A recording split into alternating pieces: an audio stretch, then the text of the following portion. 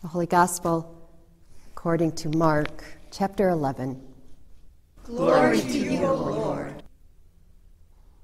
When they were approaching Jerusalem at Bethphage and Bethany, near the Mount of Olives, Jesus sent two of his disciples and said to them, "Go into the village ahead of you, and immediately as you enter it, you will find tied there a colt that has never been ridden. Untie it and bring it. If anyone says to you, 'Why are you doing this?' just say this: 'The Lord needs it and will send it back here immediately.'" They went away and found a colt tied near the door outside in the street. As they were untying it, some of the bystanders said to them, "What are you doing, untying the colt?" They told them what Jesus had said, and they allowed them to take it. Then they brought the colt to Jesus and threw their cloaks on it, and he sat on it. Many people spread their cloaks on the road, and others spread leafy branches that they had cut in the fields. Then those who went ahead and those who followed were shouting, "Hosanna! Blessed is the one who comes in the name of the Lord. Blessed is the coming kingdom of our ancestor David. Hosanna in the highest heaven." Then he entered Jerusalem and went into the temple. And when he had looked around at everything, as it was already late, he went out to Bethany with the 12. This is the gospel of the Lord. Praise to you, O Christ. Until 1954, the name of the 6th Sunday of Lent today was Palm Sunday. In 1955, the name became, for 15 years only, Second Sunday of the Passion, or Palm Sunday. In 1970, it became Palm Sunday of the Passion of our Lord. And somewhere between 1970 and 2021, the church stopped calling it Palm Sunday altogether at different times, depending on the denomination. The thinking behind this was that the passion story of Jesus, that is, from the time of the Last Supper through his arrest, trial, crucifixion, and burial, is more significant than how he entered into Jerusalem for the week that would lead to those events. And that fewer and fewer people were coming to church on Good Friday, which is when the story of Christ's Passion is traditionally read. And so they decided to read the Passion story today. We are not doing that today. Another reason that they began reading the Passion story on what we called Palm Sunday is it would be wrong to go from today's reading, a celebration of Jesus' entry into Jerusalem, directly to Easter Sunday, skipping over the suffering part. So I predict this will be the last year that we isolate Palm Sunday as we have done today, at least at this church. But before we say goodbye to Palm Sunday, I want to clarify a few mysteries in this story, namely Jesus' mode of transportation, the donkey, his destination, the temple, and his unexplained prompt exit from the destination. Let's start with what we know.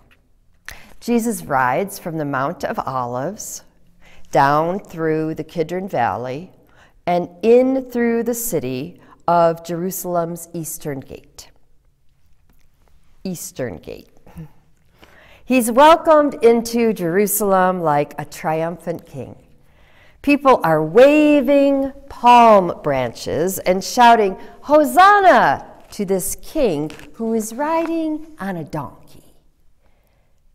Why on a donkey? This is done to fulfill the messianic prophecy found in Zechariah 9:9. It says there, "See, your king comes to you, righteous and victorious, humble, and riding on a donkey, on a colt, the foal of a donkey." In this translation, the English word you heard was humble, which is probably influenced by the Greek praus, which means unassuming, considerate, or meek. But in the original Hebrew of Zechariah, the word used is ani, which literally means poor or afflicted. Poverty is a central theme of Jesus' ministry, as he routinely tells his disciples to get rid of their possessions, such as in Luke, when he says it is easier for a camel to pass through the eye of a needle than for a rich man to enter into the kingdom of God. And so it makes sense that for his final week, poverty is part of the story. In fact, on Palm Sunday, he begins his procession from the house of Mary and Martha, which is located in a village on the backside of the Mount of Olives called Bethany, which is a name made of two Hebrew words, Beit and Ani, which means poor. Beit means house, house, poor house. So in the entire week leading up to Palm Sunday, Jesus is living in Bethany, which was a rundown suburb of Jerusalem. It's Passover week, peak tourist season, spring break. And Jesus cannot afford upscale accommodations inside the city where the wealthy pilgrims are staying. This humble procession intentionally depicts Jesus as a sort of anti-king, anti-earthly king. The Messiah should not enter Jerusalem like an earthly king who enters full of pomp and circumstance and riding on a stallion. At least not yet. See Revelation 19:11. The people are shouting Hosanna or Hoshiana, which in Hebrew literally means please save. The authorities who were planning to arrest Jesus would later say the crowds wanted to be saved from Jesus. Jesus' disciples understood that, having heard of his miraculous healings, the crowds were shouting to be saved by Jesus. It would have been common in such a procession for this king to ride from one temple to the next.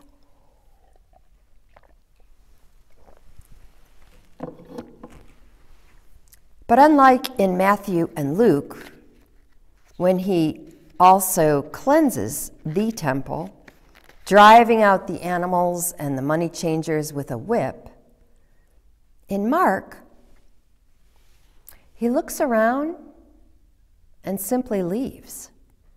My question is, why?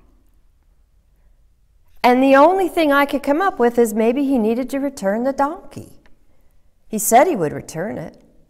Surely Jesus' word is good. What do we need to return at this point? What do we need to give back that we've borrowed? What do we need to let go? Maybe this year, when we fasted from our palms, and we fasted from having a procession, we fasted from singing all glory, laud, and honor, because something is lost in the translation when you sing a 7-verse hymn without palms while sitting on your couch with a cup of coffee. When that happens, maybe we are being asked to think hard about the fast that Jesus would choose found in Isaiah 50, verse 8, which includes, "Break every yoke." Jesus rode on a donkey because he lived in solidarity with the poor. In modern-day Christianity, we rarely factor this aspect into our celebration of Palm Sunday or any Sunday. We literally pay money for palms. Palms to wave until we enter the sanctuary, when we either put them down, play with them, poke our neighbors with them, or borrow one from a couple people so that we can braid them or form them into a cross, which helps us concentrate on the sermon while we're doing it. On the first Palm Sunday, as Jesus was entering Jerusalem, people waved palm branches because there were palm trees growing there. It was an easy way to join the celebration. It was part of the tradition when a king came to town. The Christian church has carried on the tradition of waving palms, but for many of us, getting those palms for our spring ritual involves faraway rainforests and international trade, a lot of international trade.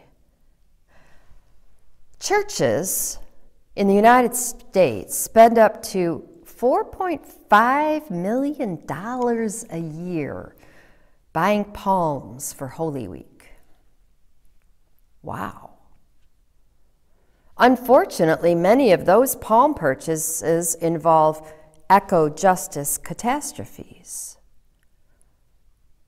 Under the conventional market systems, controlled by huge floral wholesalers, those branches are harvested in Mexico and Central America. A contract system with low-paid local workers bases compensation on the volume of palm branches that they cut. The economic incentive is to cut lots of branches, stripping trees beyond a sustainable level and cutting low-quality branches so that almost half of them are discarded. It's wasteful, and it damages the rainforest. Sometimes the short-term workers are not treated well.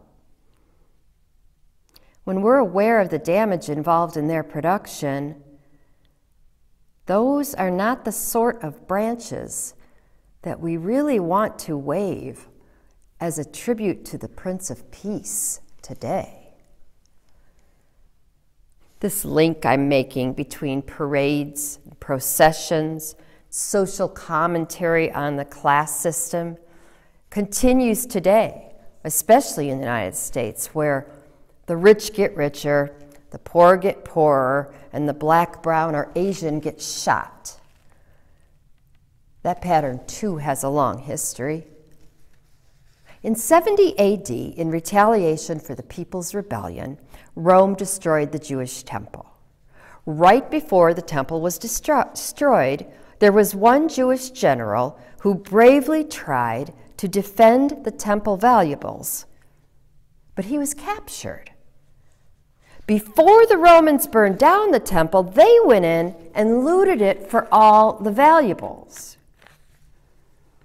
I believe the past year has given us an opportunity to consider what we do in the name of worship and what kind of witness we give to the world when we invest so much time and money and energy into things we do not need for the sake of feeling like we are honoring Jesus, even though some of our practices leave many people out, and some of our purchases conflict with Jesus' concern for the poor.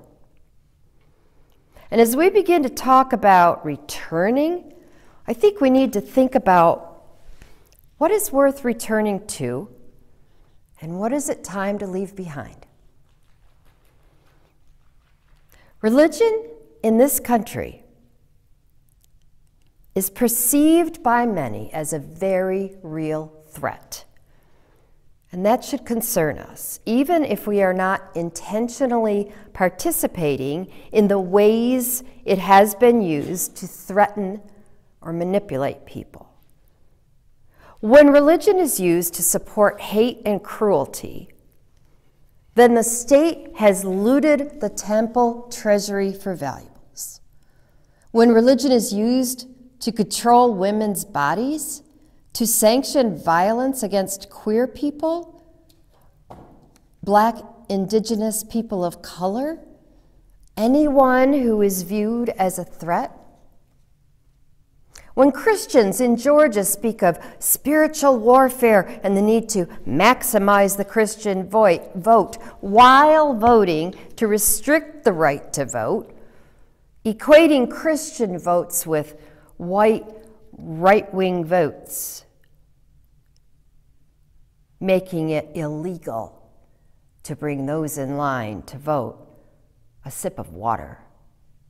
Then the state has looted the temple treasury for valuables. After the valuables were stolen and the temple burned to the ground, a parade began from Jerusalem back to Rome, showing off the looted temple treasures. Then, right at the gates of Rome, they murdered the Jewish general. This was the bloody Roman triumphal procession. It was proudly memorialized in the Ark of Titus in Rome. This is part of the history of processions involving earthly kings. Originally, the processions were religious, but their form has survived for centuries, metamorphosing from religious processions into royal entries, popular festivals, and since the beginning of the 20th century, commercial events like the American Parade.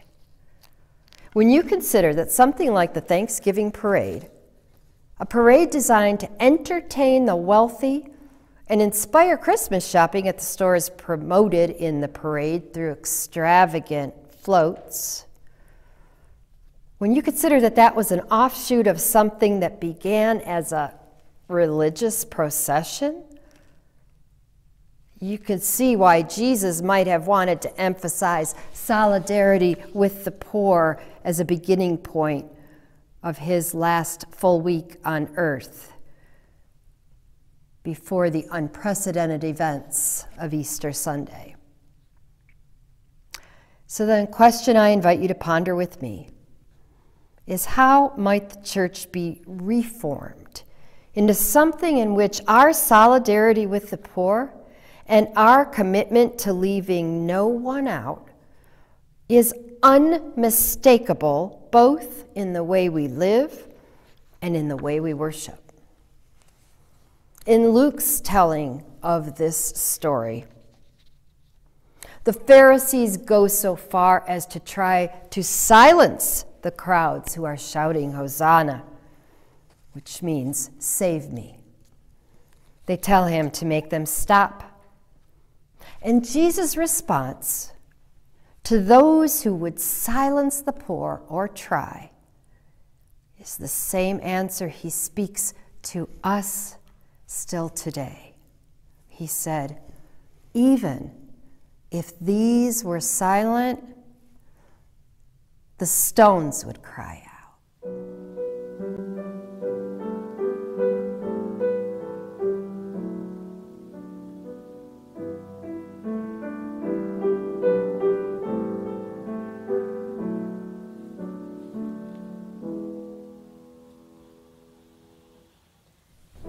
A stable lamp is lighted, whose glow shall wake the sky.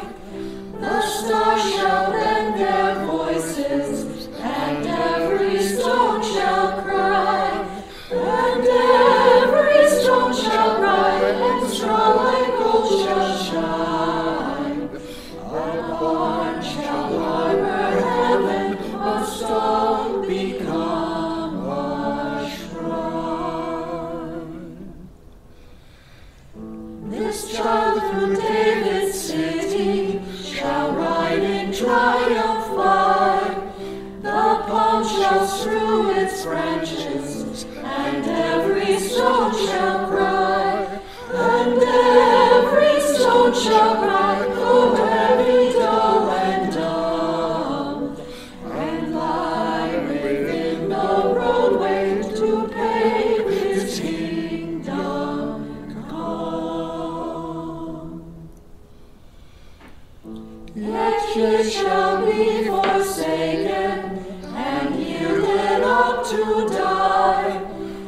sky shall groan and darken, and every stone shall cry, and every stone shall cry for stony hearts of men.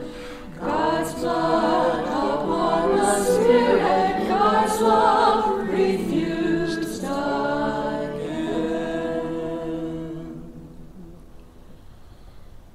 But now as at the ending, the low is lifted high, the stars shall bend their voices, and every stone shall cry, and every stone shall cry in praises of the child.